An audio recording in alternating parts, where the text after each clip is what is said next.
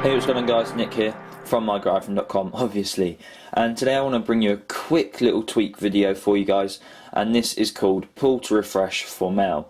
Pretty much it does what it says on the tin, so the name says it all. Pull to refresh for mail. So like you see in the Twitter for iPhone application and obviously Twitter for iPad, when you pull down on the status or the updates, it refreshes it. So this just basically adds that feature to your standard mail application.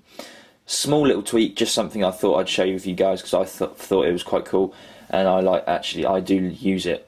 So obviously you type in pull to refresh and it should come up anyway, but pull to refresh for mail is the full name. Type that in on Cydia, as you can see right here, and obviously in the title, and it is free. You can install it and obviously remove it if you don't like it.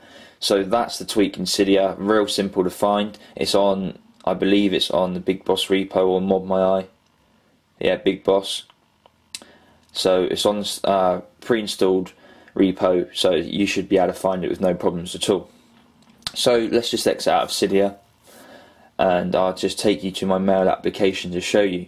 So if I go to my mail, and I'm on my mail right now. Now obviously when I pull down you can see that pull to refresh. Now that's not normally there. Normally you have just this button right here down in the bottom left hand corner which you click to refresh. Now that still works, as you can see it will still refresh, but I can obviously pull down to refresh and it will refresh the mail as well. So I thought that was quite a nice little feature, and it works for all your mail inboxes and everything, so I can do that for all of them, pull to refresh and what have you. So that's quite nice to see.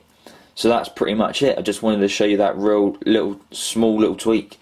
You can find it in Cydia, again just showing you everything which is open to the iPhone, which Apple obviously don't like to put in. It can all be done through jailbreaking, so another little tweak there that you can find in the Cydia store.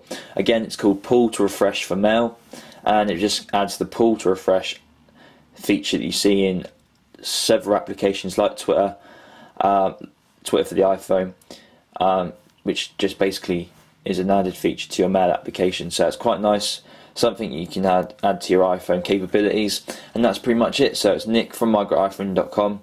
Have a great day, and I thank you all for watching.